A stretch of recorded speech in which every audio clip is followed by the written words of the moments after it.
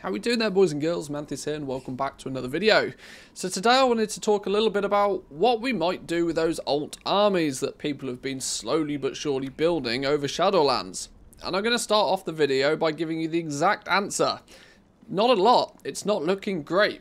I wanted to showcase some of the things that we've been thinking of, things that we've been trying, and unfortunately there's always a stumbling block in front of every single one of them. Almost as if this is by design. Alt armies, who has them? Why do we have them? Well, many people throughout Shadowlands had been utilising the mission table. The more level 60 characters you had, the more access to mission tables you had, and mission tables were just a nice, steady, passive amount of gold. An alternative for many people was just to, run and do some very basic callings. You complete a few world quests, you complete a calling, 1500 gold, really simple stuff. None of this seems to be the case in Dragonflight. There's an awful lot of, well, not a lot. There's not so much to be able to be achieved with these alt armies. Now, it doesn't matter if you're using 1 alt or 10 alts. The issue is there's not much love for them. And so, quite logically, I decided to say, right, well, what do the professions have to offer then? Surely the professions are going to have something. Something quick, something easy that characters can pick up on, or professions that characters can pick up on characters that they don't play all that often. And maybe just log in and hit a cooldown once a day. Be efficient by using your cooldowns on many characters.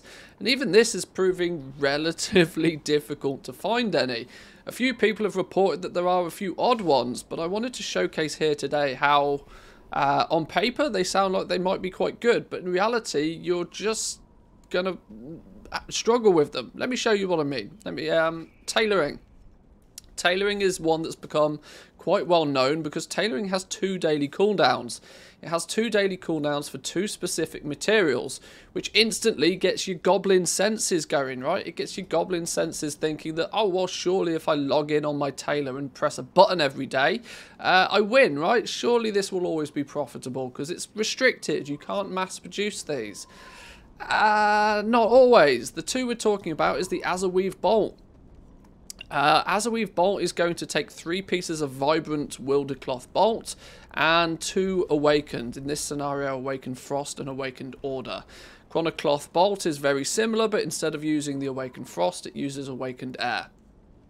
When you dive a little bit deeper into Dragonflight and you start to work your way through tailoring, you'll notice that these 2 different types of cloth, the Chronocloth and the Azurweave, go in different directions. They're each components that make certain different types of gear, and it's not going to be too unusual to see a crafter specialising in Chronocloth or a crafter specialising in Azurweave.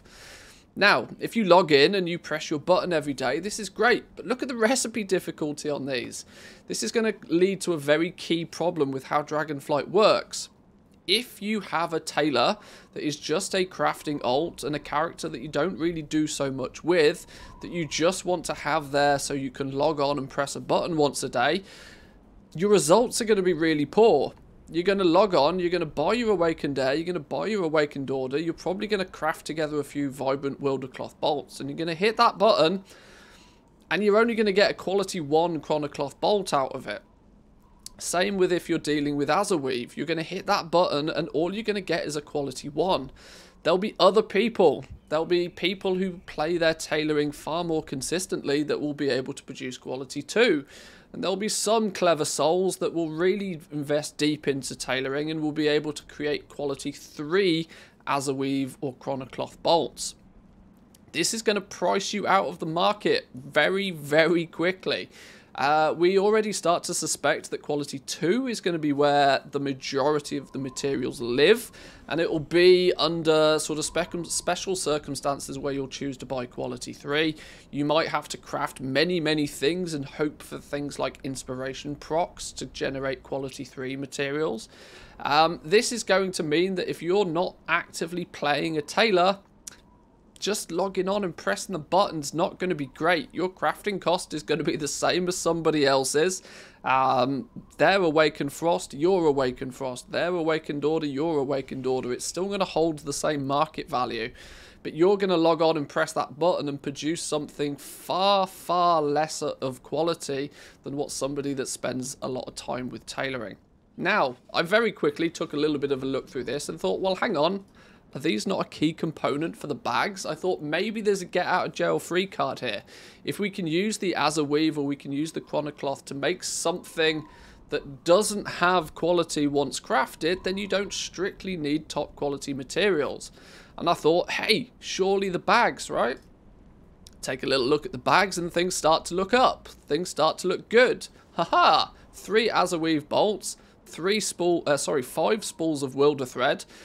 Bags don't have a quality. When you make a bag is a bag, right? So surely this gives us a really good opportunity for that character that's an alt to just, you know, pick up this recipe.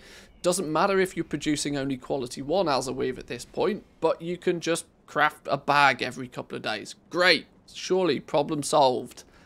No, not quite. You're not going to have access to this recipe unless you're equally playing on that character, at least somewhat. The recipe for the bag is locked behind Renown 19. Yeah, I would imagine that an alt is unlikely to be getting super high in Renown. That is a significant amount of Renown to be farming or to be acquiring. That's going to be tough going on a main character for a while, never mind an alt. So that fell flat again. I was like, well, there's another bag, right? Maybe the Chronocloth offers something a little bit better. Chronocloth, surely this time, this won't let us down. Chronocloth makes the reagent bag. Same situation, looks good on paper. And then it gets only steadily worse. Renown 23 to get the recipe for the Chronocloth bag. This is a real problem.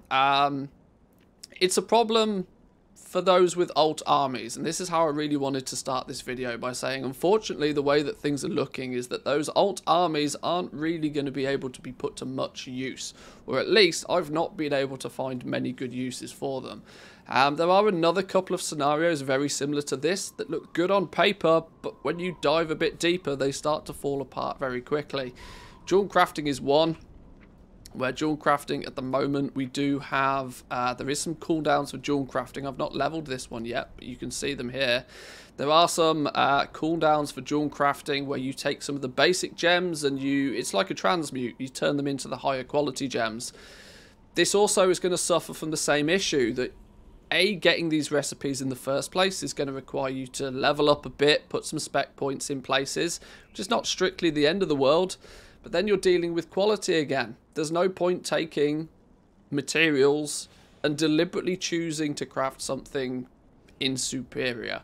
The way that the game is going to be set up is that quality 2, quality 3 is going to be what everybody is striving for, and quality 1's not going to have much life to it.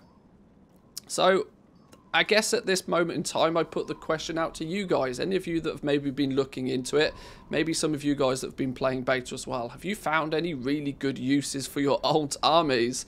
I'm personally struggling. Now, I have lots of characters, not as many as some, but I think I'm probably going to end Shadowlands with about 15, maybe close to 20 level 60s. Bit of an altaholic. Without actively playing on those characters, they're going to be sitting there doing not a lot for me in the upcoming patches. So yeah, time will tell on this one. Let me know what your thoughts are on this on the comment section down below, boys and girls. I'll be happy to hear from you. Intrigued, if nothing else, especially if you found some good use for your alt armies.